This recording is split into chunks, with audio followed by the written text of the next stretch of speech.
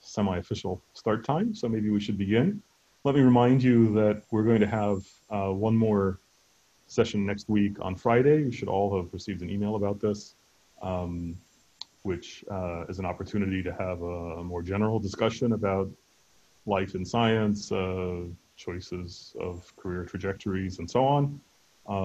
There'll be a panel, and you're welcome to ask questions in a very free-ranging way. If you would like, you can also email questions in advance. I will put a note in the chat in just a moment with a reminder of the email address. That way we can at least organize the discussion around some questions that are prepared in advance, but we hope that it'll be also a little more interactive. So without further ado, let me welcome Vadim back for the second of his 2 lectures about driven many-body systems. Vadim, thank you. All right. So just a quick reminder. I think I'm pretty sure I ended somewhere halfway through the, introduction of Floquet formalism and the physics that it brings. So I'm going to try and step back a couple of slides and just remind where we ended. The most salient points about the first part, which was how we break equilibrium statistical mechanics in many-body systems, which is a code word for many-body localization. This is the only thing that I covered, really. Will be restated later in this lecture, so I'm not going to rehash that. And as always, people can stop and ask questions. I'm guessing that's not a chat message that I need to see. Yeah, okay, good. All right, so I started introducing driven systems by going back probably 100 years, if not more, by now, which is something that I think of generally referred to as the Robbie problem, where one takes a nice 2-level system and exposes it to a drive. And there are different kinds of Robbie problems. One of them is where you drive it monochromatically, this cosine. There is the famous Landau-Zener problem, where you sweep one of the parameters, one of the terms in the Hamiltonian, and there are many more. Right. We'll only be interested in these first 2. So there is a straightforward tool to do this, which is very popular, and it's called the rotating wave approximation. I'm partly going through this because I realized that there were a couple of mistakes or typos on my slides yesterday. The idea is, so the rotating wave approximation is not an approximation in the sense that what one does is that one changes the simple cosine drive into a drive by which the transverse component of the field rotates rather than oscillates in magnitude. And then these familiar sequence of steps apply. And here what we see is that the unitary, and again, I'm missing psi here. I assume you can see my cursor. The evolution here is unitary because it's just a time-dependent Hamiltonian, but it's nicely factorized into 2 unitaries.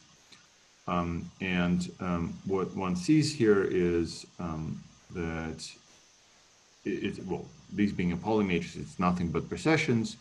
The important thing is that there's a resonance when the driving frequency omega is close to the static term in the Hamiltonian, so-called Larmor frequency, the frequency of Larmor precession. And so what one sees here is that in this simple sort of a 2-level problem, the resonance is never sharp because the drive magnitude is finite, so the resonance is broadened by the fact that you're driving it with a finite amplitude perturbation. It's called power broadening in experimental literature.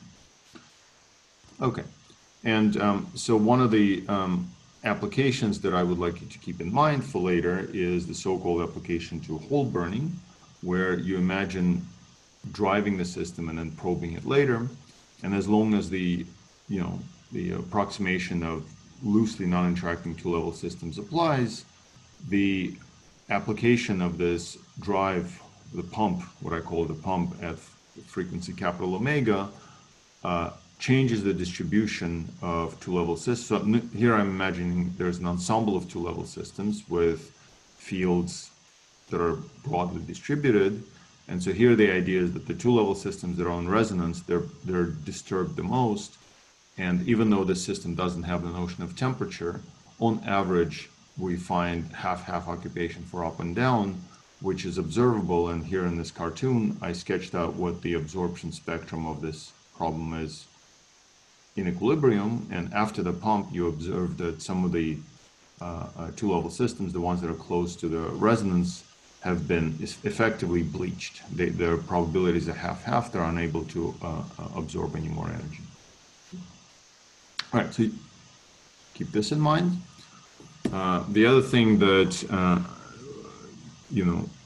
that I wanted to restate cleanly is this sort of diabatic transition. So usually, if you now consider the Landau-Zener type setup, where you sweep the field from negative to positive, from 0 to TF, there is a transition from up to down, and depending on how fast you sweep, when you sweep slowly, you get the you get a diabatic transition where you go from ground state to ground state, but when you sweep fast, you go from ground state to the first excited state, but a little bit of the state leaks into the ground state.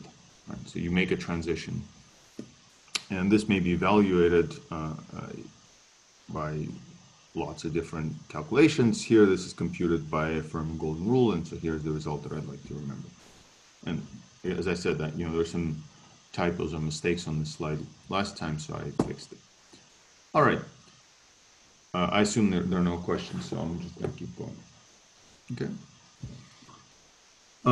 So this is to recap flow-K dynamics. We consider Hamiltonians which are time periodic with period capital T. And so so formally one can define a unitary operator which takes you from time little t to time t plus capital T. And formally this is a time-ordered exponential that one has to compute somehow.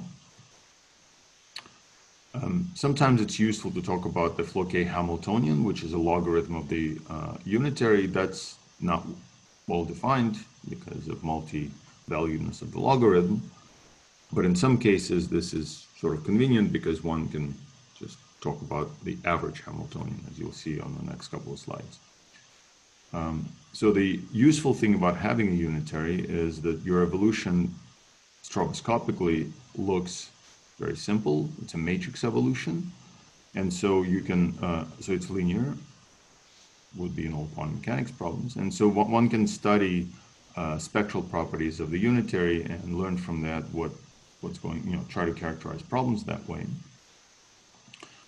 Having eigenstates is very useful because one can expand, one can look at time evolution of operators, and there are diagonal matrix elements and off-diagonal matrix elements. And what one can see is rather clearly is that if the if the system is sufficiently large and infinite, the existence of these oscillatory terms here is unimportant because they all dephase. And so the point is that in a finite system, this whole sum has to be evaluated, and you will see that operators have all kinds of harmonics attached to them, whereas or subharmonics, I should say, whereas in infinite systems, in some infinite systems, I should say, the operators become stationary. In other words, they synchronize with the drive. Okay.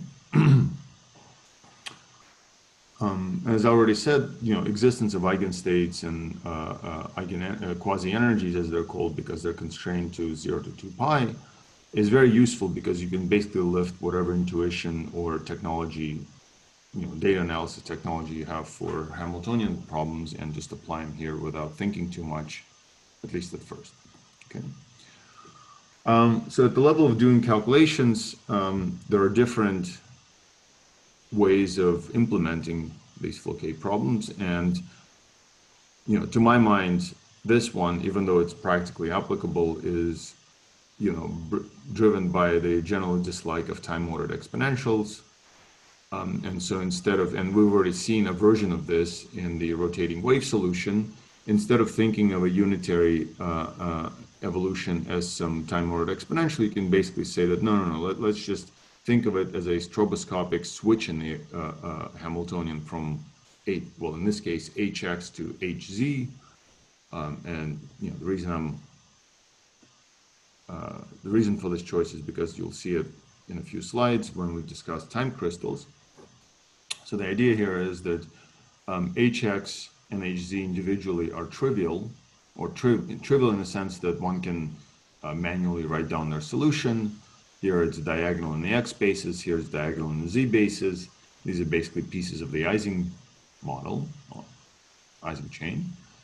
But the point is that because these two terms don't commute, the unitary that you obtain by taking a product is non-trivial.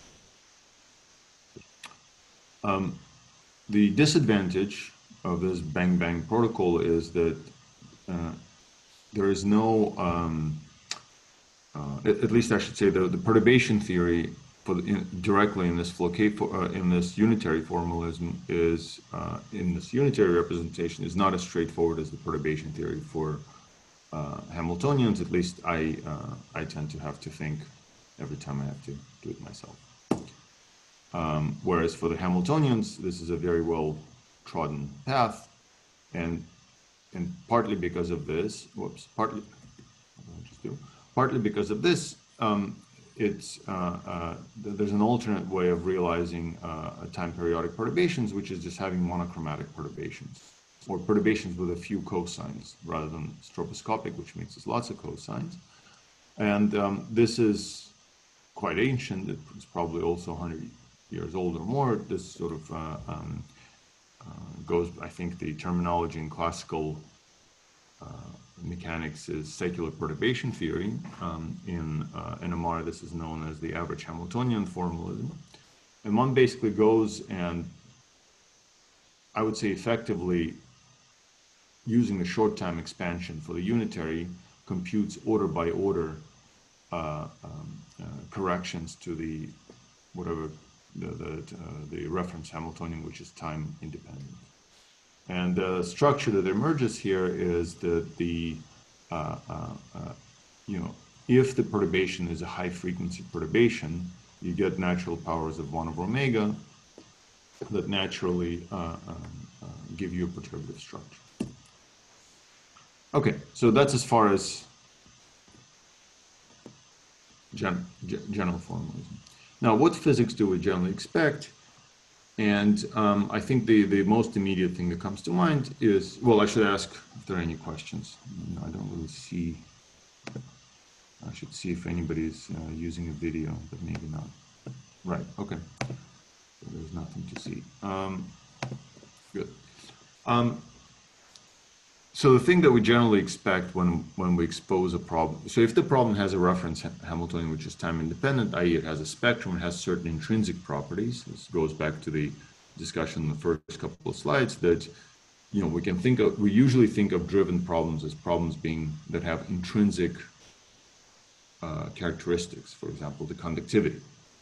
So if we're allowed to think of our driven problem that way, and going back to 2 slides, you realize that for this bang bang formulation, that's problematic, because individually these 2 problems are rather inert and boring, and so doing perturbation, applying intuition in this formalism becomes problematic.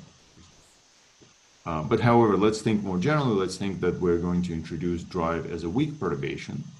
And so we can lift linear response intuition from the Hamiltonian problems, then we know that there's a conductivity in most problems, or there's some kind of a dissipative coefficient that couples to the drive, or the drive couples to, rather.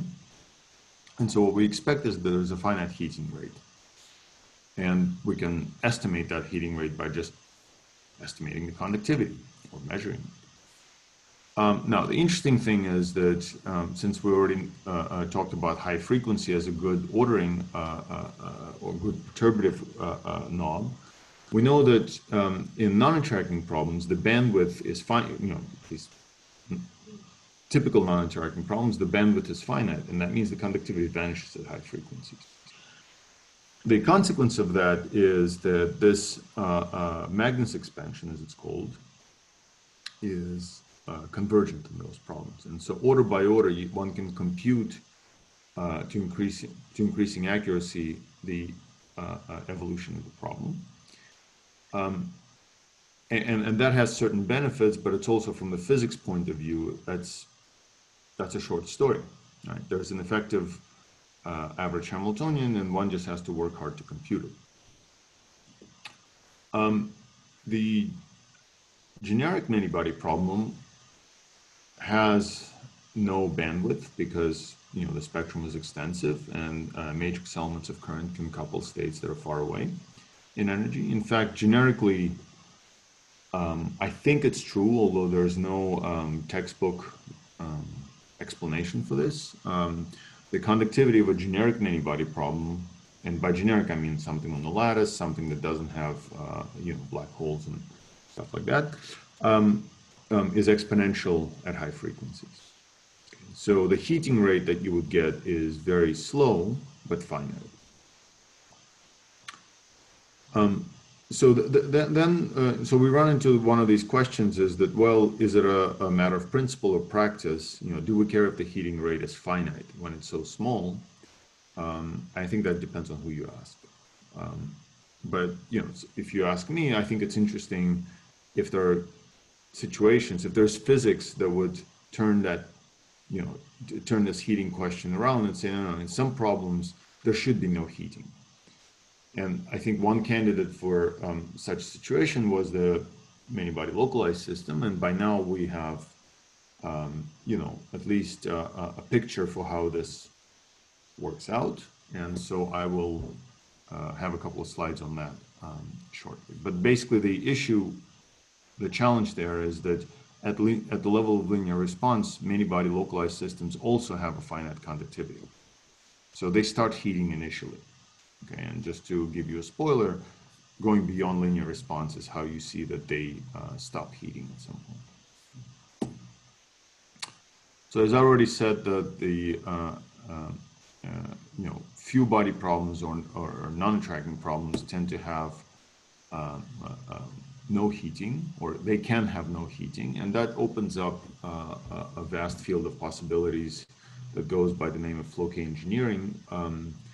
And I meant to have pretty pictures of what one can engineer with,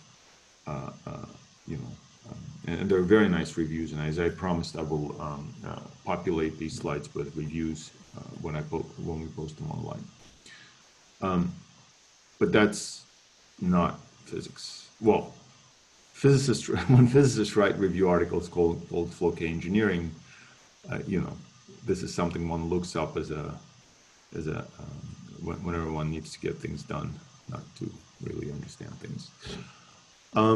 So here's one of two slides on how thermalization is detected. Right. So I said that as a general principle, at short time, these problems have to heat up when driven, but it was actually not a foregone conclusion in the sense that I was a referee on this paper and it was having a hard time.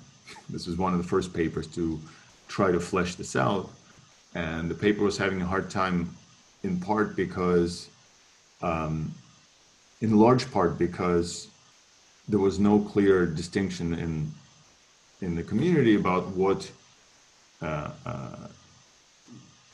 many-body really meant. Because, at least as far as I could see, some of the resistance had to do with well, we know lots of examples where things don't heat up. Yeah, so somebody pointed out that there are nice videos of Kapitsa pendula. Yeah, no, I think this is just such a vast and pretty set of possibilities. I think so. In this review, okay, since there's interest, let me just comment. I recommend this review in part because it attempts to classify types of problems that you can play with, with this flow K engineering, because the reviews that are mostly focused on band structures and material science kind of problems that are also useful in their own right. But this review tends to sort of step back and look at all of these older problems and ask, well, this problem is different from that problem, and this is the reason. Right? Anyhow, I tend to enjoy reading about these things, but I think these problems are just very detail driven and a little bit too complicated. But this is what I'm showing now is a generic situation, right? You take a generic interacting lattice Hamiltonian and you make it flow K. And you ask yourself, how would you know that it's heating up? And it's actually difficult to find very clean numerical studies of temporal heating, because these are small problems. There's a lot of details and fluctuations and what have you. And I think the nice thing about this line of work, which as I said, this is one of the earlier papers, but there were many others, is to say, forget about time. Let's just look at the spectrum, right? As I emphasized, that the flow K problem is a spectral problem. So one can essentially lift everything that we know from studies of, by now we know from studies of thermalization, which, essentially became mature in the late 2010s. Or I should say in the late aughts. By 2010, we sort of had a cookbook for how to think about thermalization, which was, developed over a period of 5 years or so. And now let's just apply it to flow K problems. And, and it looks pretty good, right? So one of the ideas that I discussed before is that eigenstates, eigenvalues of the Hamiltonian should follow random matrix statistics. And so there's a characteristic here which is comprised of little gaps in the spectrum. And, as a word of warning, flow K problems tend to be more difficult for numerics for reasons we don't fully understand. And maybe they're not as bad now because people have learned how to make them more generic. But for example, here, what one sees is that the distribution is very noisy. The green dashed curve is the prejudice. That's what the random matrix theory predicts. And what one sees is that the deviation from random matrix theory is decaying as a function. This is the inset that I'm tracing over right now. The deviation, the norm between these two distributions evaluated numerically, decays as L goes to infinity, and by infinity we're at 24. Right, but you might say that it's 1 over L, so 1 over 24 is not that bad. I don't really know how to... Yes, L is the length of the lattice. That's correct. For comparison, the best Hamiltonian problems at that point, already by 18, would be much closer to the random matrix prediction. Now, the other thing that these people have done, and this is sort of to connect to the previous point about rate of absorption, if you look in steady states and you ask how much heat have they absorbed, and so there's this measure that was constructed to look at averages and compare it to the initial. So there was a reference Hamiltonian, there was a driver, so you could ask, compared to the eigenstates of the reference Hamiltonian, how do flow K eigenstates differ? This thing is normalized so that -1 means no absorption and 0 means infinite temperature. In other words, they're just fully randomized. And what you see is that for sufficiently rapid drives here, when t is the period, so for sufficiently rapid drives, the rate of absorption is so small that these small systems don't even see it, right? This is very close to zero. And I think natural interpretation, I don't know if the authors of this, I don't remember if the authors of this paper pursued that, taking logarithms or not, is that you're heating, but you're just heating so weakly that finite sized systems somehow don't, that's negligible. And what you see is that even for long periods, when you actually start, or low frequencies, when you start heating appreciably, it takes, keep in mind that the system size here is 24, but the Hilbert space size is 2 to the 24. So these are enormous spectra, right? And so there's no quantization there's no discreteness of spectra to be worried about, yet these problems don't really heat that well. All right, sorry, I think there was a question. Let me just quickly have a look, see. What's the dimensional? These are chains. All of the numerics in this kind of line of work are usually done on one-dimensional chains. And dimensionality might play a role, but not for this. We believe that one-dimensional lattices can thermalize. There may be some anomalies elsewhere, but not for thermalization. Anyway, let me try to speed up. So one thing to do, so here, for example, the observable that one looked was just the average amount of energy absorbed. But one can look at a typical observable, and one can look at how different eigenstates differ. In particular, what we expect from eigenstate thermalization, which is something I discussed, is that the equilibrium thermodynamics is encoded in eigenstates in the sense that eigenstates at the same energy on average will have the same expectation value. That means that of whatever local observable you're interested in, that means that, so the horizontal axis here is, in each of these panels, is the eigenstate index, and for static problems, that's just the energy. And so what you see is that as function of energy, the mean of the observable evolves, the fluctuations are there, but they're relatively benign. The only thing that changes when you go to flow K is that energy is not a good quantum number, so this phase, this quasi-energy, should not affect what the average is, and so this thing doesn't disperse. But once you break thermalization, you find that the averages are all over the map. Okay, there are large fluctuations. So let me try to wrap up this preliminary portion. So the breaking of thermalization is, the most generic thing that people do when they want to, study the behavior in the absence of thermalization is just to go to one of their favorite MBL Hamiltonians. And so what you expect is, so the intuition again is that, all of these systems will heat initially. They will absorb a little bit of energy or some energy.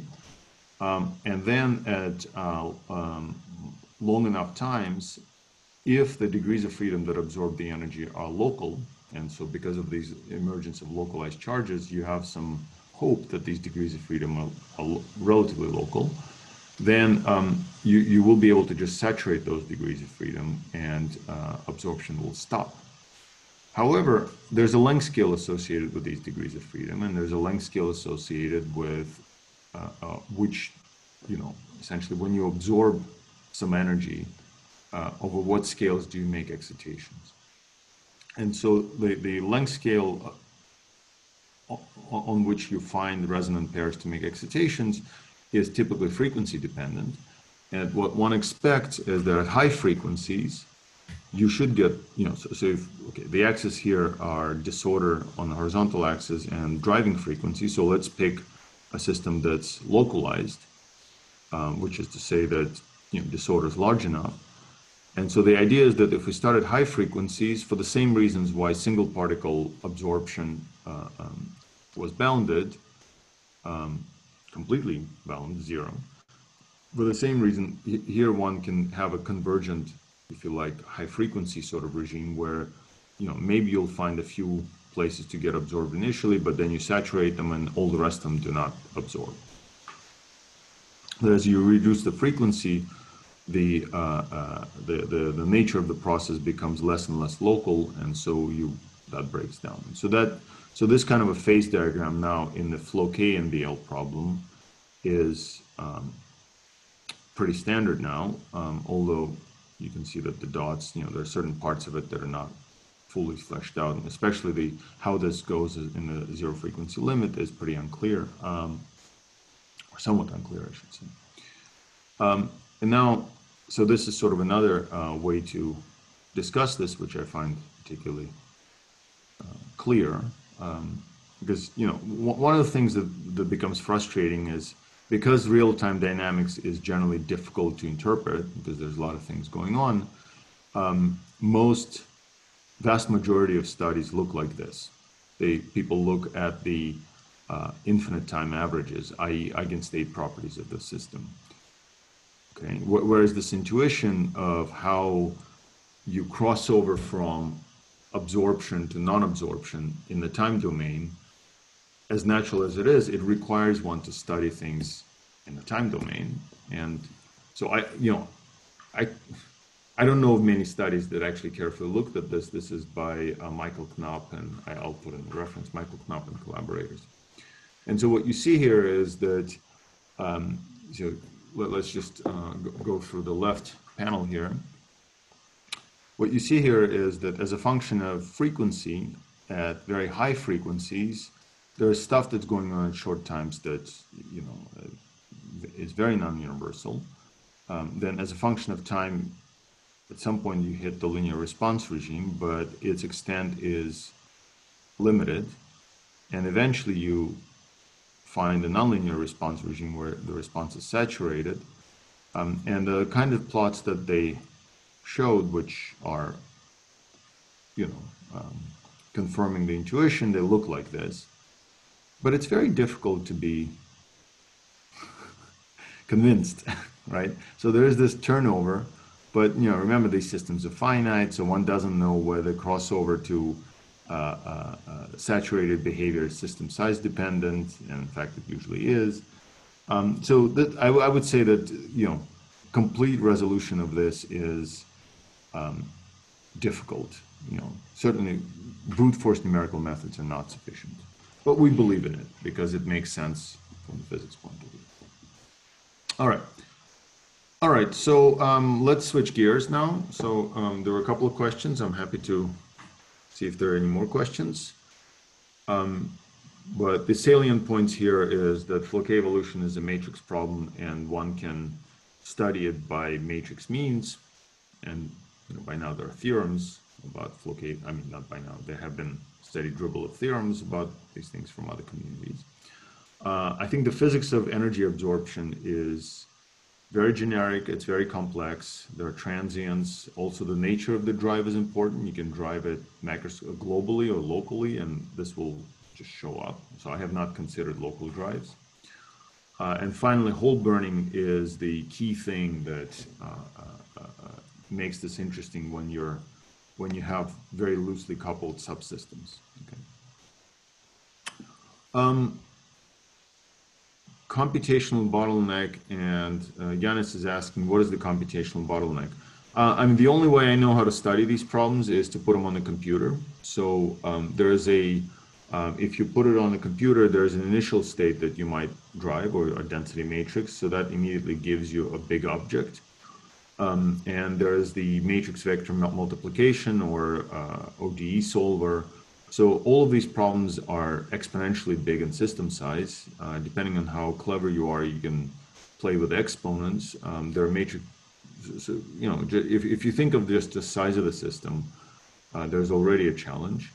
But then there's, the thing that shows up in all these slow problems is the time of integration, and how do you make sure that the errors that you accumulate during the integration do not swamp the sometimes delicate physics. Okay. So I don't know about complexity. I mean, one can one can just look up complexities of typical ODE solvers and multiple, basically consider that you're having a problem that's exponentially 2 to the L size. But that tends to be sort of too loose of an estimate, I think, in my experience. Anyway, so let's continue. What's next? So as promised, we're going to switch to time crystals now. And this is actually very easy by comparison. And, I would say it's too easy. So let me remind you how eigenstate spin glass order was set up in the Ising chain. So let's consider the Hamiltonian above. Let's take the delta goes to 0 limit. Then this is just a classical Ising model. It has no dynamics, so every configuration is an eigenstate. Triviality. And now what you observe is that if one tries to do perturbation theory in delta, and now we're going to do perturbation theory for the entire spectrum. That's usually not how we think of many-body problems. We don't usually try to do perturbation theory for the entire spectrum because there are lots of degeneracies, and perturbation theory should not be convergent. That's the case for the Ising model with no disorder. Right? There are many ways, there are many states where basically if you count the number of flips, you know what the energy is, and there's an extensive degeneracy there. Now, in the presence of disorder, that's no longer true. And so because that opens a window to do perturbation theory, and what one finds is that the intuitive structure of these states is actually robust. The classical structure of these states is actually robust order by order in perturbation theory in the transverse field. And what one finds is that there are in the same way that one has ground state eigenstates of the parity in the finite systems. In the finite system, the true eigenstates are not up and down because they break the symmetry. So the parity, which is flipping everybody up to down, has to be the eigenstates have to be eigenstates of parity. And so these are just cat states, Schrodinger cat states between up and down, which are even and odd on parity. Now the interesting thing is that because these are the eigenstates, they are, first of all, they're exponentially degenerate, and the exponent has nothing to do with the density of naive density of states. It has to do with the dynamical sort of tunneling between up to down. So once you have this structure, you can basically lift what you know from studies of spin glasses, for example, going back to the original time persistence order parameter of Edwards and Anderson. It's finite if you compute it as a dynamical observable, which is how Edwards and Anderson defined it. And the phenomenology basically follows. So now we would like to ask what happens if we consider the Floquet generalization of this model. And for simplicity, we're going to keep it nearest neighbor, and we're going to keep it right. So the thing that helps avoid any discussion or controversy in this problem is that there's a free fermion representation of this model, and free fermions show these phenomena, albeit in a slightly obscured way. But still, one can just do it with fermions. So similarly, if we turn off these terms j int in this description, we have essentially the nearest neighbor Ising model, except it's a Floquet problem. We have these two. And so here's the phase diagram. So you can see that there are, instead of two phases, so previously we had two phases. One phase was with a ground state paramagnet to a ground state ferromagnet. Right, so when delta is large, we have a paramagnetic state where everybody points along x. When delta is small, we have a ferromagnetic ground state. Sorry, there should be a minus sign. And what these spin glass states were essentially excited states of the ferromagnet. Right, you excite them, and because they're localized, they don't melt. So the interesting thing about the Floquet problem, you realize that the answer is that the phase diagram now has 4 states instead of 2 states. And so let's now try and understand these states. There are two states which are connected to the time-independent, and the Hamiltonian version of this, which are the states that are attached to the left and the bottom phase boundaries. Because here, when we turn off Jz down here, we only have Hx, and that's just a paramagnet. When we turn off Hx, we only have Jz, and that's a ferromagnet.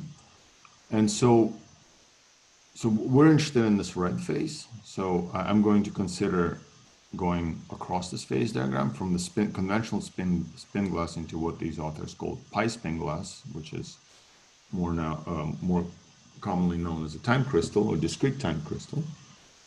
But let's start with a spin glass, because if we understand the spin glass in the presence of the drive, then the other phase is a freebie almost. So the way to understand the spin glass in the presence of the drive is to start at Hx equals 0, and then your old states are still eigenstates because there's no time variation. Now, when you would put on a finite Hx, we can use perturbation theory or perturbation logic. To actually work out perturbation theory is not, it's not as easy as conventional because this is okay. But what one finds is that there's a convergent time averaged Hamiltonian, Floquet Hamiltonian. And so that basically tells you that the same phenomenon, which basically looks like the Ising, transverse field Ising model. And that more or less tells you that the structure of the problem is the same as in the static case. And so here's a time snapshot of one of the eigenstates. You have spatial order, and that spatial order is repeated from one time step to another. Right? So there are no modulations in time. So the interesting thing, of course, is that because there's this continuity to the static case, the same pairing of eigenvalues, the cat states, they imply that the quasi-energies of the problem are also nearly degenerate. They come in pairs of two. Now, as I promised, that once you understand this case, the other case is almost a freebie, and that's because near the other vertical phase boundary, we observe that the Floquet evolution with the unitary the e to the minus ihx is a global spin flip here. It's the px up to a sign. And that means that the Floquet unitary is a product of px and then evolution with hc. Okay. Again, so if we now go into the talk, because you've already seen the rotating wave approximation or rotating wave transformation, we can always introduce a frame of reference which is obtained by transforming the basis with this px. And so in that transformed basis, then you see that the time evolution is trivial. Again, it's hz. And so the cartoon of the eigenmodes of the Floquet, of the full Floquet problem, are the same one as before, right? Except you superpose a spin flip in the time domain. So what you see is that what used to be a spin glass in the spatial direction now becomes a spin glass plus an oscillatory with a very well-defined period pi in the time domain. That's why they called it pi spin glass. Okay. The confusing thing, at least when you start thinking about this, is how do you actually show that if you have imperfect flips about the x-axis, right? When you flip from up to down, what if you have an incomplete pi flip, right? Because it seems like in a single particle problem, that will generate a super period, right? And the reason this doesn't happen here is for the same reason that here a little bit of HX did not break this pattern. And that's because this is an interacting problem, and the neighboring spins provide a very strong field along Z. And so with that very strong field along Z, you can do a Fouquet perturbation theory, just as we did here. And the mathematical structure is identical in a toggling frame. And so what you see is that these imperfect or incomplete pi flips do not add up coherently. They just give you perturbative suppression of the Z order. Now, so there are two states, as usual. So that's at low orders in perturbation theory. In high orders in perturbation theory, you'll have to hybridize this state with a Z flip of this state. Because these things are time shifted by one time step, that's essentially like there are two cat states, and these cat states now have, how should I put it, a Fouquet frequency which is folded, right? You don't have a band structure from 0 to 2 pi, but rather you hybridize states at 0 and pi, states that are separated whose quasi-energy is off by pi. And you observe this in the spectrum. So this is sort of the summary slide of what the spectrum of these Fouquet problems is. You can see that when you have a spin glass phase, then there's sort of a spontaneous symmetry breaking at 0 in frequency give you this kind of a pairing, nearby eigenenergies, whereas the pi spin glass has degeneracies of eigenenergies that are diametrically opposed on the unit circle, right? And the other states don't have any pairing. Okay, so this is a summary slide of sort of just the spectrum, but what about diagnostics? You know, as I said, I think this kind of structure immediately suggests that there's going to be period doubling, and you see period doubling in almost anything you want. So if you cross from here to here, you can observe that the period doubled component goes down. So you lose it. And again, I should emphasize that without these interactions, none of this is an approximation. There's just approximate ways of seeing this without invoking, Jordan-Wigner transformation, but all of this is kind of just there. I think that the more difficult question is that so let me just make a theoretical comment. The theoretical comment is that the more difficult question is what happens when these perturbations are finite.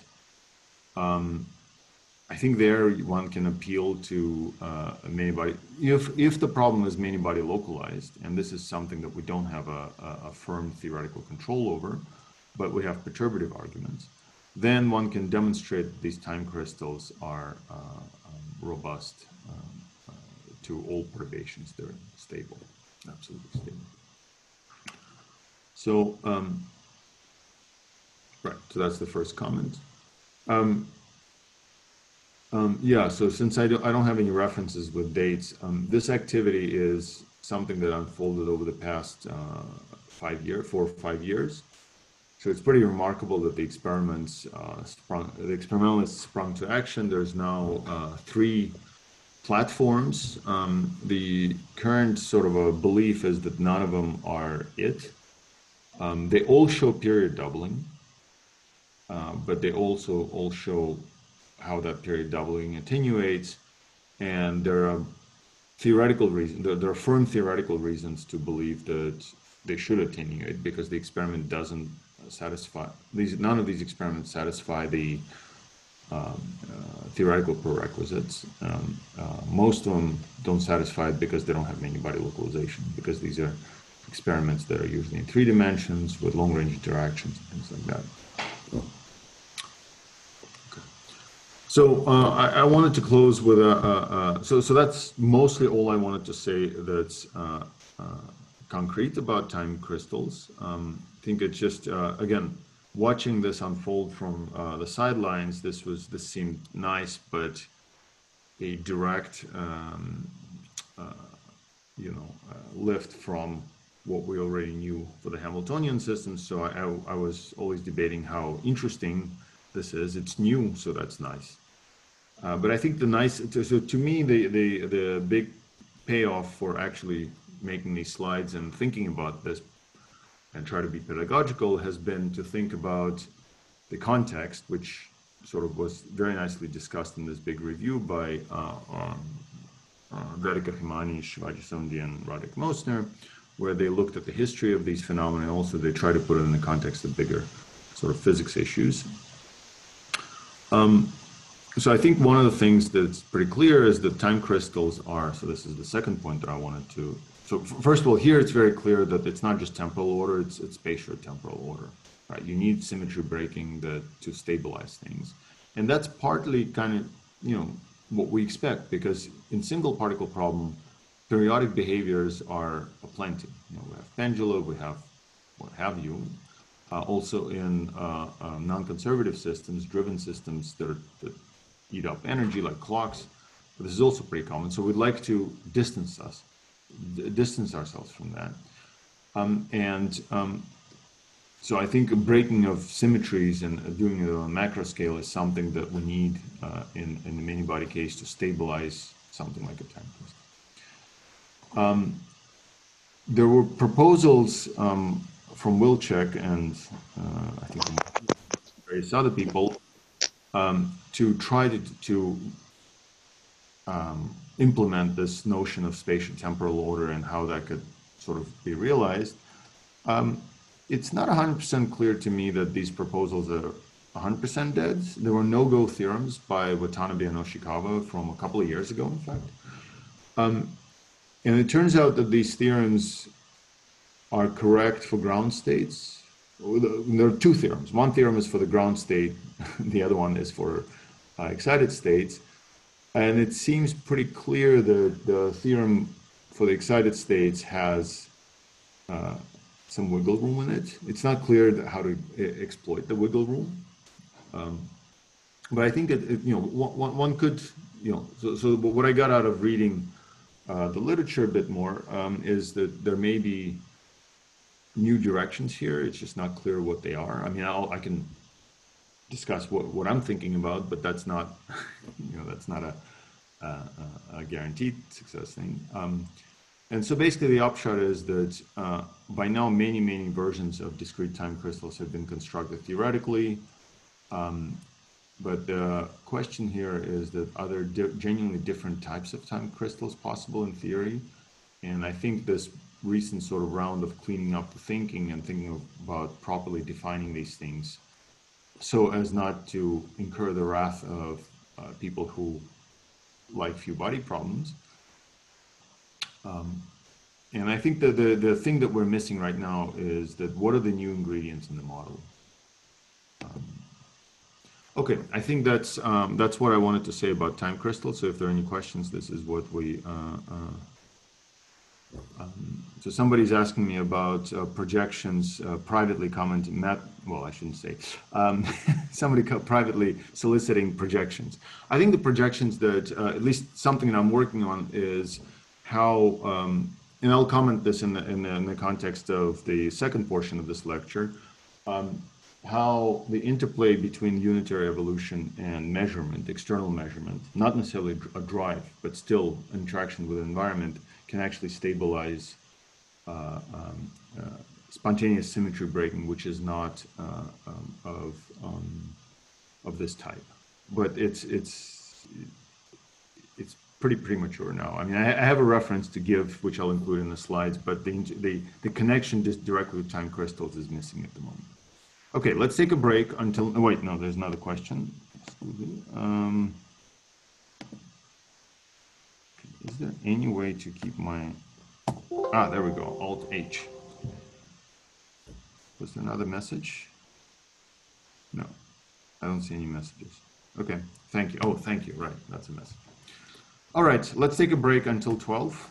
How do I unshare? Presumably you want to take a break until 12:10 or something.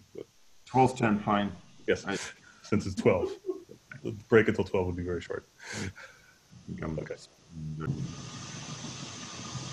Well, this is your next to last chance to ask questions about anything before. I think a fair summary of the time crystals portion of the lecture was to draw as much parallel as possible. Lunch. I'm listening to a lecture right now. All right. Okay. To draw as much parallel as possible between flow K and static problems, and exploit it to demonstrate a period doubling phase of matter. And I think the remaining question, as I already emphasized, is where does one go from here? Are there phenomena of this type that are different enough, and what are the particularly it would be nice to find phenomena that do not rely on many-body localization, because that's a very stringent requirement. But I don't have any good ideas for that. Well, except what I'm going to mention. So let's see. So I would like to switch gears completely. And by completely, I mean there's no direct connection to flow K. There is no... I guess the only connection is that that there's, the argument is that there's many-body physics to be done with quantum computers, and that's not necessarily what the field is focused on. I'm not going to belabor this point, but I think if you try to pay attention to the field, we keep hearing about factorizing. Well, people are still talking about factorizing 15. And improving the fidelity of individual qubits. That's interesting and important as well, but that's not what draws one to these problems, or at least draws me to these problems. So let me skip, well, in part, I decided to skip talking about what qubits and gates are and what quantum circuits are. I'll flash some pictures at some point. There's actually an interesting website that I know of, which sort of organizes different quantum algorithms. Being an outsider to the field, one generally does not know much about the Shor algorithm and the Grover algorithm and a couple of others. But there's actually a whole zoo of algorithms. They're interrelated, so it's bigger than it seems. Smaller than it seems, I guess. So instead, I'm going to jump straight to the bullet 3 and 4, which is discuss what the Grover search is in a slide. It's a very simple idea, and very influential. And then I will talk about this a recent set of results, which are interesting in a couple of different ways, which I will comment on when I get to it. All right, so here's a Grover search in a nutshell. If you haven't seen it before, Grover is a computer scientist as far as I know, and so the field is strongly dominated by mathematicians and computer scientists who learned enough of quantum mechanics to exploit it, and so it's formulated as such. So consider searching for a specific pattern of n bits, some combination of plus and minus ones, or zeros and ones. And the database in which you're searching for, well, let's say that you're guaranteed it's somewhere in that database. And the database is a complete database, at least the way I'm going to discuss it, it's a complete database of all possible patterns. It has no structure whatsoever. I think it's pretty obvious to anybody to a microsecond that this is a hopelessly difficult task. You basically have to systematically try. And you might get lucky, you might not, but typically you will not get lucky. The number of patterns is 2 to the n, and that's how many tries roughly you're going to have, or 2 to the n over 2 or whatever. Now, if you had access to a quantum computer, you could try to encode this pattern in a particular state phi. Now let me pick a computational basis to be the z basis. But now, because we have a quantum computer, we can consider a state which is a very different state, which is an X state. In fact, you can prepare a state, which is, if you start with a computational basis all once, you can prepare a state with every pointing X by applying applying n operations to the, to basically each qubit rotated by pi over 2 will give you that. Okay? Now, this state is a peculiar state. It's a superposition of the entire space of configuration, so this is the database. Okay. Now, the most important thing for the remainder of these slides, probably for the next 10 slides or so, is this overlap between this state that you care about, the phi, the state you're searching for, and the database, which is, or the paramagnetic, I'll call it the paramagnet because, this is the ground state of a transverse field. And this overlap scales as, okay, here's an example of this continuous sort of a typo that the overlap does not scale as n to the minus 1/2, it scales as 2 to the minus n. It's a square root of the size of the Hilbert space. I should fix it right now. I'm sorry.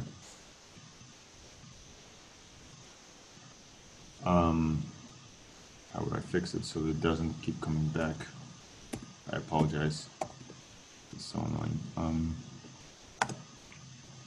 Minus n over 2.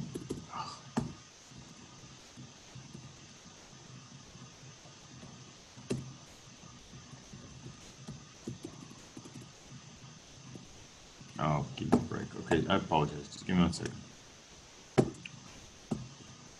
Okay.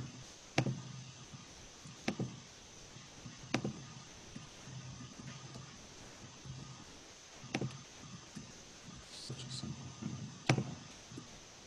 All right, let's go back to full screen now. Okay.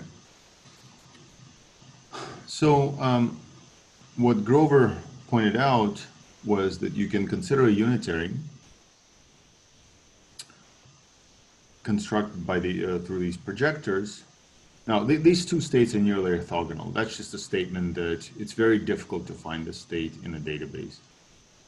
And so when you construct a unitary out of these projectors, and ones stand here for identities, what you find is that this unitary is basically an identity. And but it has a component along the proper rotation from S to phi. So if you apply this unitary a large number of times, you can rotate the totally unstructured database into the state that you're looking for. And the number of states is roughly 2 to the n over 2. It's a probabilistic statement that with probability 1, you will be very close to the state that you desire. Okay. So this is it. I mean, there are various generalizations and whatever, but this is sort of a very simple demonstration of how essentially the fact that in quantum mechanics, the amplitude, right? So you'll see this come up again, that if you think about time scales, which you might say that, if you have a gap, you get a time scale.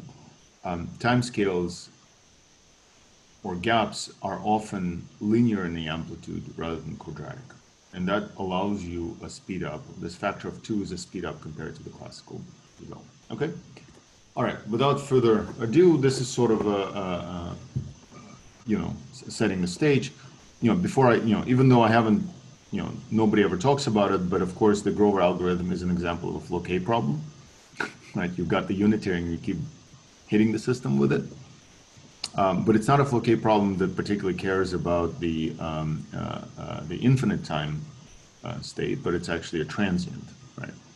But still, the spectrum of this flow K problem is pretty clear if you think about it, in the sense that it only mixes the two states. It doesn't touch the rest 2 to the n minus 2 states. So it's a peculiar flow K problem, but nevertheless. All right, so there are different flavors of quantum computing.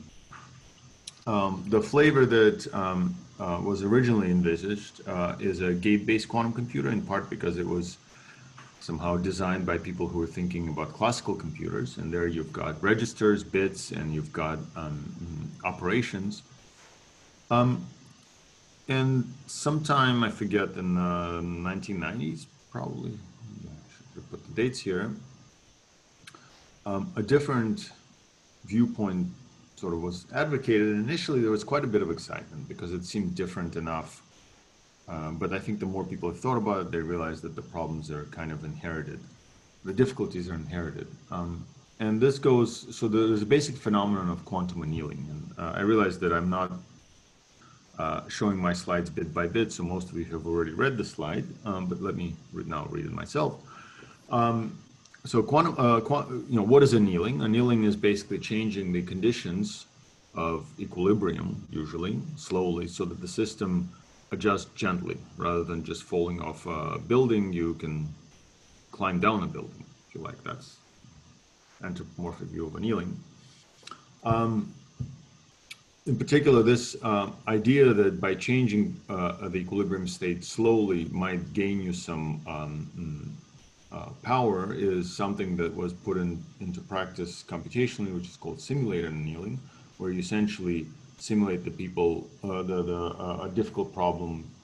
The original application was to the traveling salesman problem, using a technique which usually doesn't get you all the way to the ground state, but if you change the temperature slowly and you go back and forth, you can actually get a better solution. Okay? And the standard reference to the quantum version of this is to Nishimori, although I imagine this has been discussed before. The idea is that suppose that there's a problem for whose ground state that you would like to know, which I label here as a target, H target, and there's a problem that has a trivial ground state that you can prepare. And the idea is that by gently changing the time from 0 to capital T, the ground state changes. So if you think of doing this in a real experiment, you would have to do this extremely slowly, right? And how slowly is basically the crux of the problem. But if you do it slowly enough, the quantum adiabatic theorem guarantees that you will get the ground state of H target at the end of this evolution. Okay. Now, the reason why this was exciting, and I think shortly thereafter, within a year, I don't know how much interaction between these groups there was, Eddie Farhi, Goldstone, I think a couple of other collaborators, proposed that one can simply encode computational, almost any computational problem one has can be encoded into finding ground state of some generalized classical Ising model. And so adiabatic quantum computing was born. Basically, the idea is that you start with a simple H naught, but you initialize in a simple H naught, and you sweep the field, or sweep the Hamiltonian from H naught to H target. I should also comment that there is a version of this, which is the quantum Kibble-Zurich type physics, where you go through a phase transition at a finite rate. And one generally finds that you fall out of equilibrium at some point. The system stops being adiabatic. And so the relationships between these problems, but the quantum computing problem is sufficiently different that I don't know of particular benefits of thinking in both ways. And how are they different? So, adiabatic quantum computing is not a free lunch, because what usually happens is that what you expect a priori is the time to solution is scales as inverse gap. That's what you need to satisfy to obey the adiabatic theorem.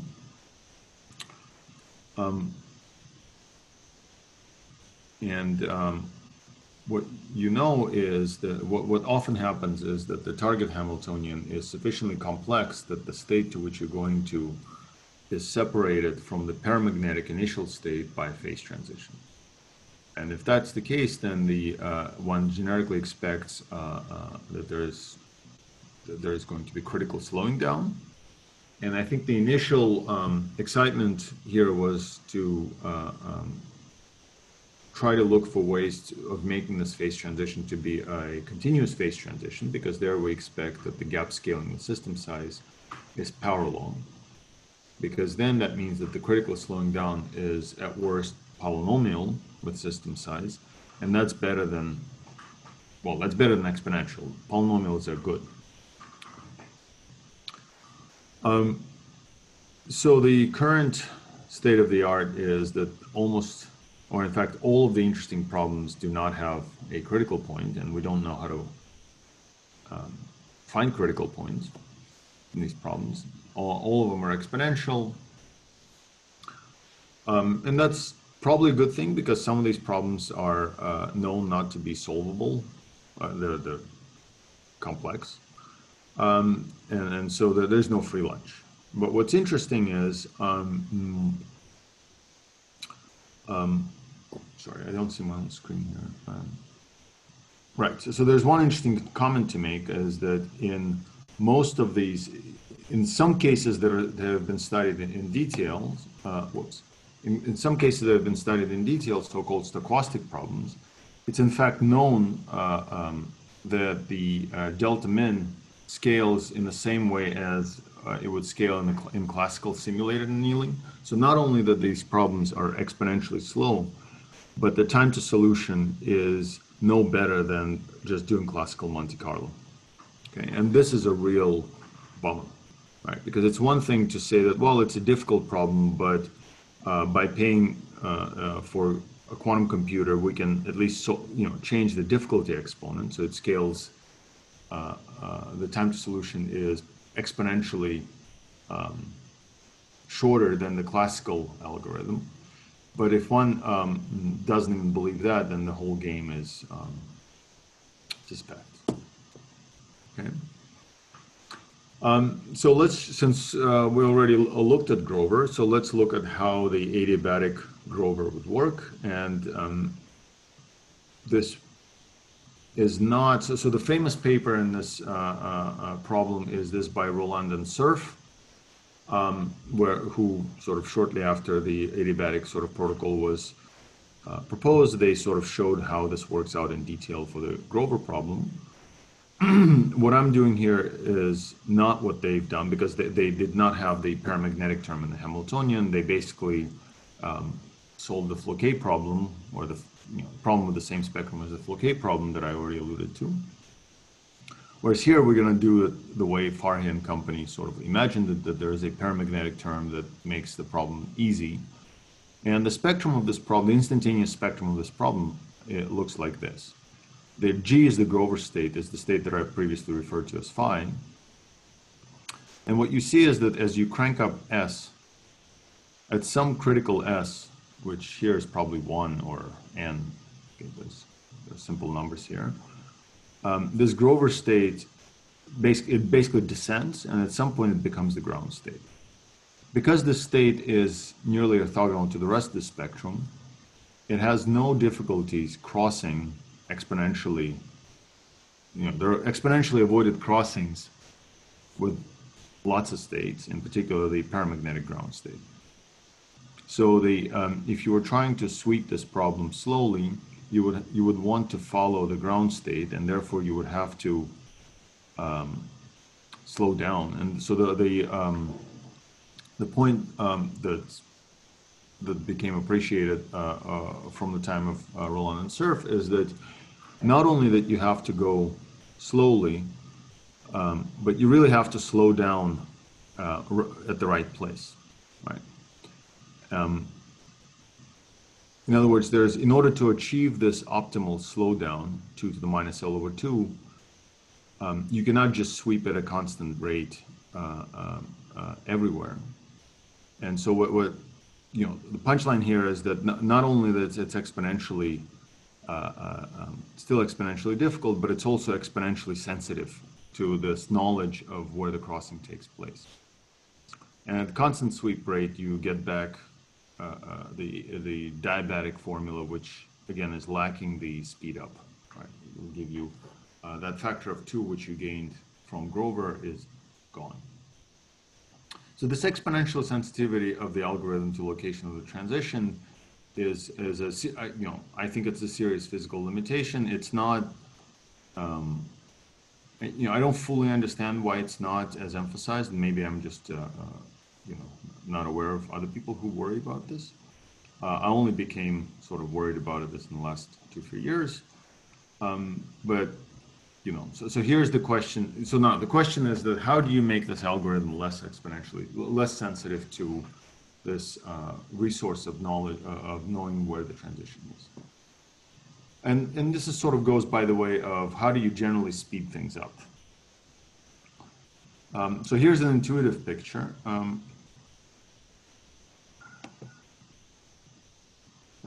There's a weird tab that's blocking my screen. I don't know how to hide it. No, not hiding. Okay, so the intuitive picture is, in the slow passage, we will go from a ground state to a ground state. In the fast passage, is my screen visible, by the way? Or like the bottom of the screen, is it visible? I just want to make sure, because I can't see it. Here. Yeah, okay, good. Right, so, but if you go with a fast passage, the blue, I use blue to indicate where you end up, so you don't notice the avoided crossing. In fact, you avoid it. And the idea is that the only way for this passage to successfully give you the ground state on the other side is that you have to do something to your wave function before you reach the passing or after. So if you haven't crossed the crossing, you should pre-kick the state. If you are on the other side, you should kick it downwards, right? So the idea is that you want to convert, by having this transition, you want to essentially convert what used to be a problem into a solution. And the basic idea is that if you create a setup where these kinds of transitions are everywhere, then it really is not that important to know where the ground state transition is, right? And you can basically blur out this region into sort of a region where you make lots and lots of these transitions, and that's basically what we're after here. And there's another sort of a subfield that recently grew called shortcuts to adiabaticity. And those of you who are familiar with those works might recognize something similar here. I haven't tried to make formal connections, but I'm much more comfortable with these sort of pathways, coherence pathways in the Schrodinger equation. Okay, so let me just define the problem, because it's, past a certain point, it's easier to do things rather than talk about them. So again, this is something that you've seen already a couple of times. This is the rotating wave time dependence of a transverse field, right? So the original problem had static transverse fields. Now we're going to introduce time dependence. In fact, oscillatory time, not constant rate, but oscillatory time dependence in the orientations of transverse fields. Okay. So when alpha is equal to 0, we're back to the previous formula, right? Every qubit has a transverse field. When alpha is finite, these transverse fields are jiggling or wiggling. Right? We're going to keep the magnitude of this perturbation the same. Although I think there are interesting generalizations when they're not the same. But the frequencies are going to be all over the place in a certain band, but the frequencies and the phases are random, and that's very important. In fact, as you'll see soon, it's very important to keep these frequencies low. Right? We're interested in this crossing being nearly avoided, maybe not exponentially close, because the whole idea is to move this algorithm away from exponential sensitivity. So we would like these two states to be nearby. So parallel nearby is good enough. And so the idea is that the frequencies which we will be using to do this pre-kicking will be small, parametrically small. And the reason this is very important is because unlike all of the previous sort of driven problems, Floquet and whatnot, where we were interested in the entire spectrum and things were kind of generic in the spectrum. Here we're really interested in keeping the system in the low energy manifold, and to be specific, within the two ground states, within the two putative ground states, right? These things were ground states. And so we want to keep it there. And so the basic question now is that, well, where is the speed up going to come from?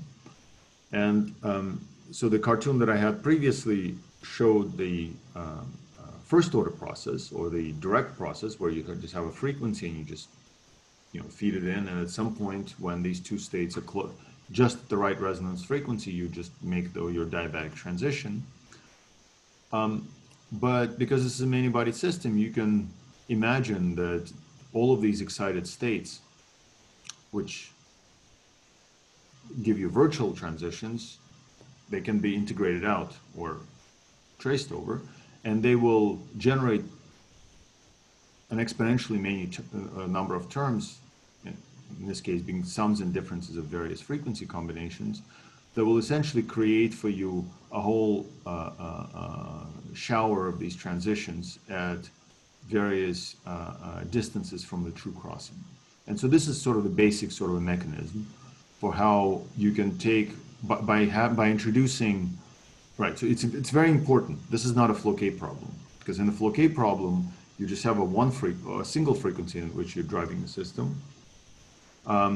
Here I'm introducing each qubit gets its own frequency. So this is not a Floquet problem, but we're not thinking about non-perturbative physics. We're trying to do perturbation theory, order by order perturbation theory, and we're only keeping perturbative corrections to the evolution of the within the doublet, ground state doublet. Okay. All right, so I think I said everything. And so the basic idea is not to do anything non-perturbative. I'll say it again. We're going to be keeping track of diabatic transitions initiated by various high-order processes. Okay. So this seems like a difficult problem, and it's a bit involved, but there is a funny magic in the Grover problem, as you might guess. Right, so first of all, I mean, it's pretty clear why the Grover problem is a good problem to do this with, other than that you can do calculations. The Grover problem is the problem where it's easy to see that there's no shortcut classically. So the classical difficulty of this problem is non-negotiable. There's no structure. And these kinds of problems exist, and they're very useful for demonstrating quantum speedups, because you're competing against a beast of a classical problem, right? So it's just, any progress you make there is a quantum speedup, roughly speaking. Otherwise you get into arguments with, people who do classical optimization, because they would say that, well, if we try hard enough, we'll find a more optimal way to solve the problem. So in any case, so just to continue here, so the Grover problem has an interesting simplification. And I warn you that there's an issue here with switching L's and N's, and whenever I see that this is happening, I'll comment on it. So I like to use L as the system size, the number of qubits, and N as the Hilbert space size, but that's not in particular, in our paper we used N for the number of qubits, and at some point I kind of ran out of time retyping equations. So there's an interesting reduction in the Grover problem. Instead of the full Hilbert space being connected, to exponential precision, you can reduce the Hilbert space that connects to the ground state to just L+1. And you could already almost see this here when I drew this diagram. Basically, anytime the Grover state is degenerate with the paramagnetic, so these are bands of paramagnetic excitations characterized by the number of flips. It turns out that there's a unique state to which it connects. And these are these unique states, right? So if you represent the Grover state, and here's a pattern of the Grover sort of polarization in the computational basis, you can create these special members of the paramagnetic hierarchy by exciting the ground state with this pattern. And what you find is that in this reduced Hilbert space, you can solve the problem for the perturbed ground states. And you can see that there's this pattern of admixtures where the ground state gets admixed with the Grover state by the famous amplitude. The first excited state gets admixed, and so on and so forth. Okay. Most importantly, the Grover state itself is mixed up with the entire paramagnetic hierarchy. You know, and there are denominators and things like that. So this is essentially boring perturbation theory, but it's extremely useful here. And because of this Hilbert space reduction, you can go to town and start computing matrix elements. And the most important thing, so these are the, you know, so you can read off the matrix element between the Grover state and ground state from this sort of perturbative structure. The most important thing is that we're not interested in any place in the phase diagram. We're interested when this frequency, which we're driving it with, is on resonance, right? And so you make a transition, and that means, so by the way, right, the single particle gap is scaled as 1 over the 1 over L or 1 over N, and so it shows up in both places, right? So kappa is the single particle gap. So this denominator is making it comes from a virtual state with 1 spin flip. And so the single particle gap cancels, you're on resonance, and so this is sort of the leading sort of term. But we can keep going. And okay, there's a pattern that emerges, and I think we went up, I went up to 3rd order, my collaborator might have gone up to 4th order just to check the pattern. Here's a pattern. Most importantly, these matrix elements are all scaling as 2 to the minus n over 2 or 2 to the minus L over 2, which here I labeled as omega naught. Okay. And so what you see is that they're all progressively small. This is perturbation theory after all. There's no magic here. And so what you see is that because these matrix elements all scale with a system size in the same way. Abracadabra. Question, sorry? Was that a question or? Sorry, I didn't. Sorry, well, okay, interrupt. Please feel free to interrupt me. The basic idea is that, look, what happens to all orders in perturbation theory? Can you resum this because of this sort of a nice simple M dependence? And the answer is yes. So here's the answer. There's some binomial coefficients you get from combinatorics. And here's the answer, right? So basically what this formula is allowing for all of these transitions, right? And then asking what is the, right, because the diabatic, and we assume that these diabatic transitions, you know, there's nothing, there's no interference here because we're doing sort of leading order type analysis. To be sure, there are interference terms in this perturbation theory, but if the physics that we're after is just weak diabatic transitions, you know, we can, at least to start with, we can ignore these interference terms. And I think understanding the full perturbative structure here is an open question.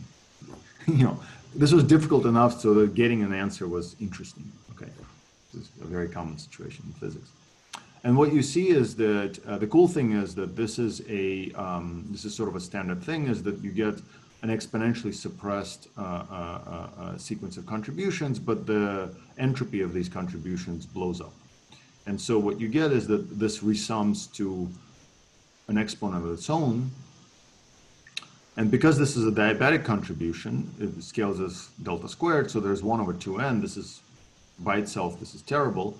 But because there's a positive exponential here, we get that the difficulty exponent, which I think can be defined, although I don't know how common this notation is basically the log base 2 of the scaling of this transfer rate is reduced, okay? And alpha is basically the strength of this wiggle. It's not the strength of the transverse field. Transverse field is near, you know, near the transition somewhere, okay? All right, so this is the basic result. Now I'm going to discuss it, like its implications. So if there's any questions, this is a good place to stop. All right, so I think the important thing is that despite its many-body nature, this problem is reducible to elementary quantum mechanics. That was sort of a, well, except for this perturbative structure, but if you believe in induction, proof by induction, this is probably okay too.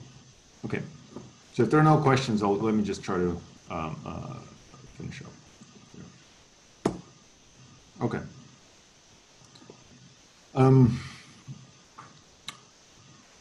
So in principle, one can just go to town and try to test this functional form with the kinds of numerics we can set out. But because this is work, and because ultimately the readership of this work may not be sort of only physicists, but rather experimentalists who will say, well, how far can you go?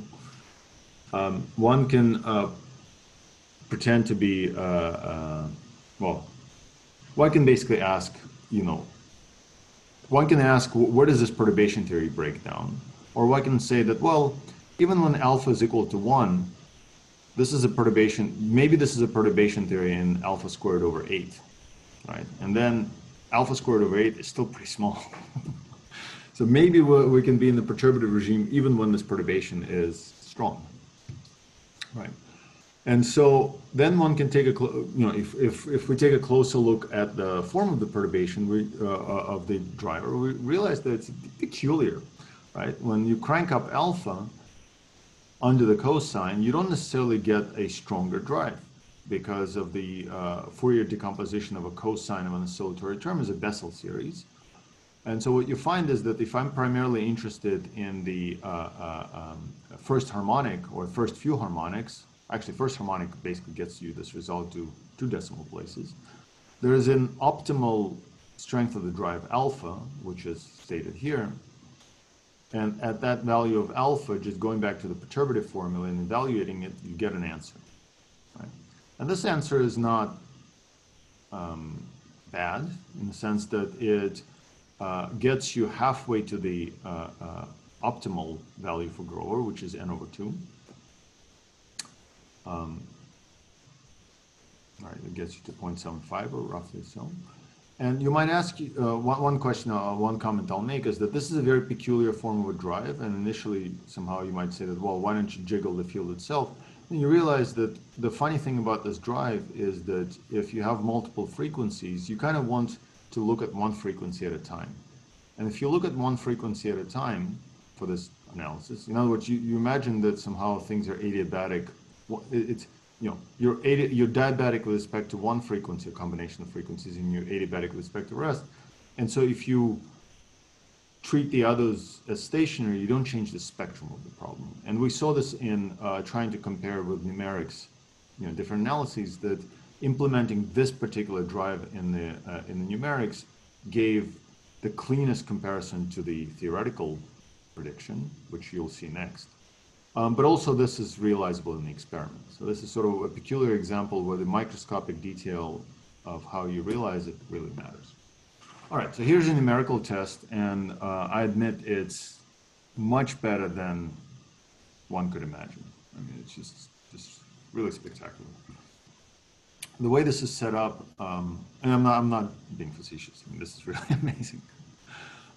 So the way this is being set up is that this is sort of one of these bang and wait protocols where we, instead of sweeping, honestly, and I thought I had a slide on that, but okay, never mind.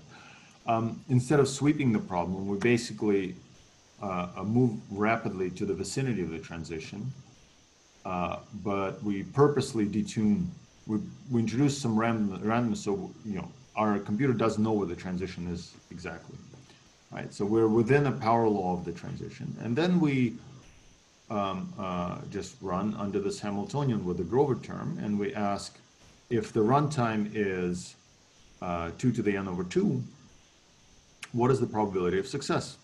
And we know that if we fine-tune the problem to the transition, the probability of success would be 1. If we don't fine-tune to the transition and there are no drives, there's nothing else, the probability of success is 2 to the minus n over 2, right? You wait 2 to the n over 2, so you wait a long time, but you get a diminishing sort of with n probability. That's basically the classical scaling.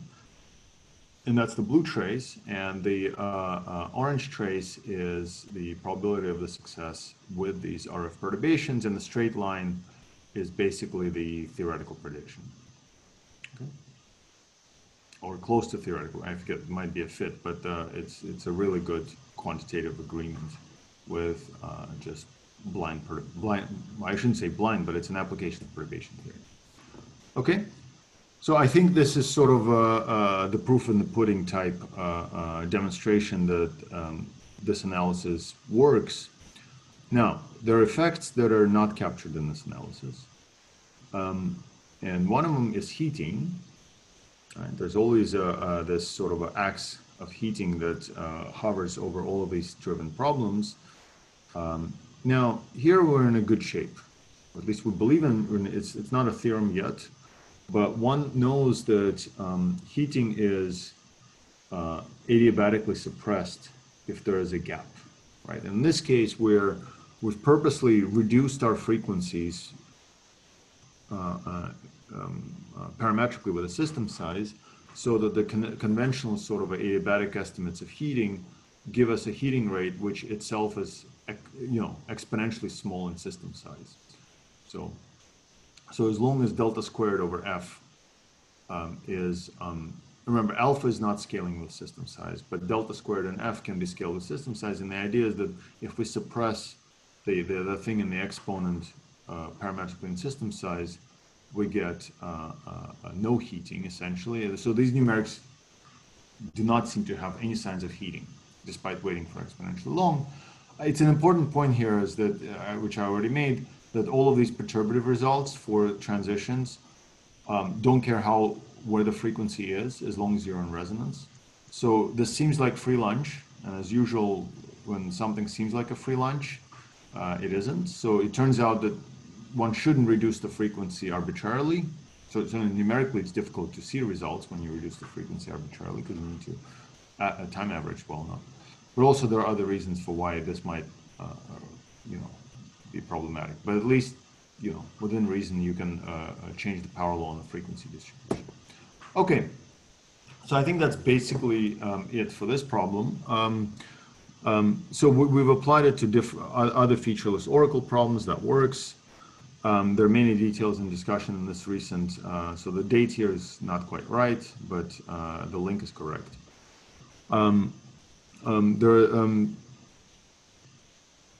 So the interesting thing is that what this basically tells you is that you can boost matrix elements between for collective spin tunneling, and there are other places where this shows up. This shows up in cooling, like basically if you couple a system to a cold bath. So we've applied these kinds of perturbation theories to those processes as well. I think the big motivator for this was to make a quantum annealer robust against noise. And I think that's a really big open problem. We have reasons to believe that now that it's made robust against this exponential sensitivity to knowing where the transition is, it's much more noise resilient, possibly asymptotically. And so the arguments are spelled out in this paper. It's far less clear and clean than the perturbative derivation that I just showed you for this sort of acceleration. And some of the things that we're working on is coming back to sort of condensed matter proper and thinking about physical problems with real spatial structure and how that works. Okay, so I think I have some loose things to say about error correction, and but otherwise I'm done. So if there are any questions about this adiabatic annealer exposed to a radio frequency, sort of multiple frequencies, I should take them now.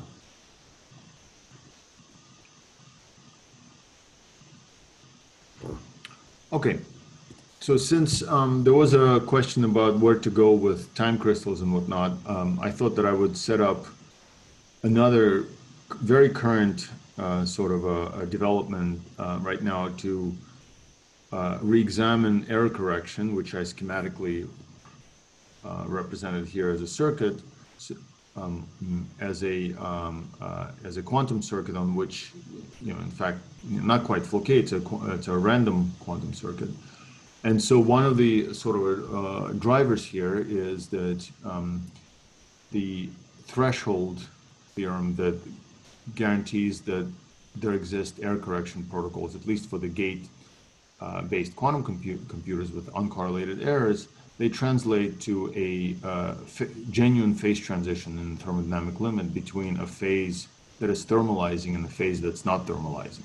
So this is an example, if you like, this is the many-body version of the Zeno paradox, where if you keep measuring qubits, you arrest the growth of quantum entanglement, and at least from the point of view of quantum information theory or ergodic thermalization, eigenstate thermalization hypothesis, this would not be sort of a thermalizing system. And so the interesting thing that's one of the potential possibilities is that if instead of having random errors, if you organize the errors that this is a time periodic system or measurements, and you post-select measurements, so basically the idea is to remove the randomness from this quantum circuit. One can see this at least for few qubits, that there are modulated phases that are similar looking to time crystals that show up. And I'll be happy if anybody has questions. I'll put a reference here with this sort of a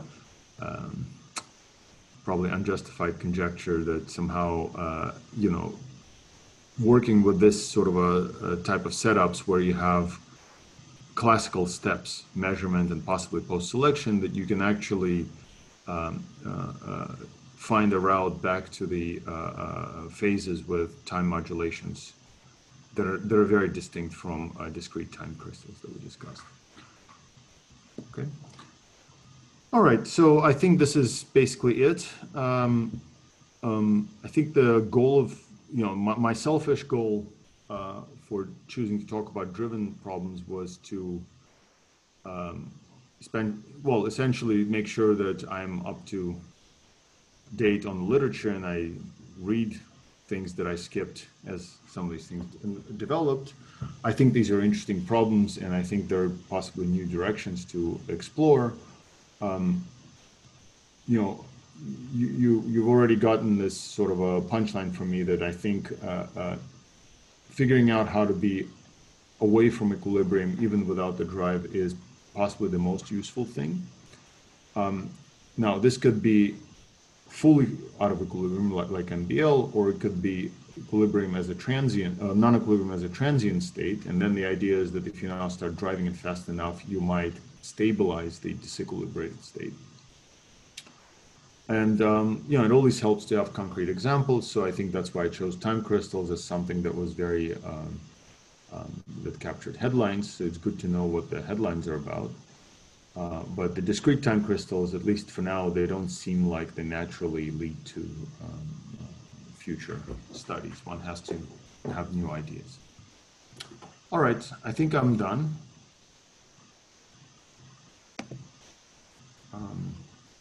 If nobody has any questions, then we're done.